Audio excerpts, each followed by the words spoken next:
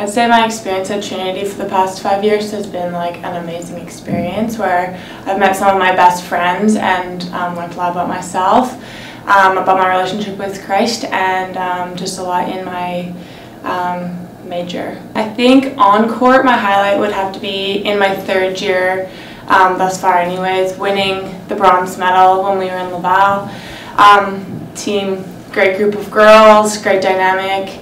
It was a really fun year, and I'd say off the court, having my sister come to Trinity as well, and just seeing her kind of flourish and experience all the things that I know Trinity is great for. So after I graduate, I'm going to take a year off of school and travel a bit, maybe do some missions trips, work for Athletes in Action, and then probably go back and do my master's in environmental design or something along those lines.